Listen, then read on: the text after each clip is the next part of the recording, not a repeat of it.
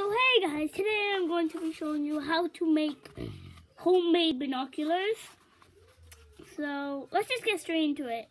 So the first step you want to do is cut a paper towel roll in half.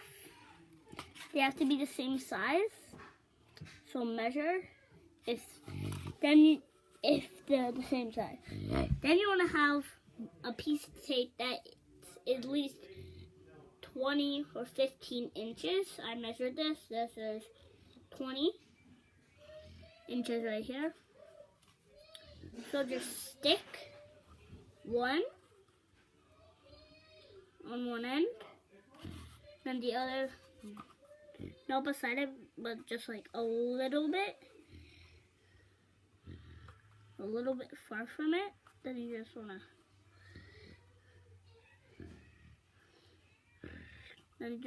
wrap the tape around it.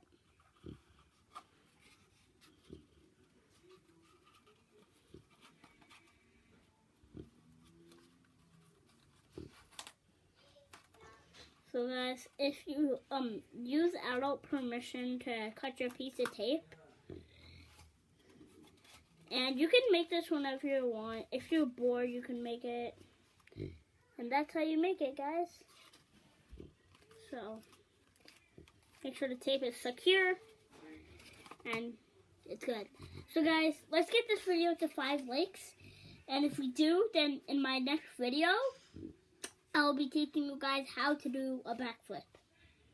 And I post videos daily, so I'll see you in the next video, which will be tomorrow.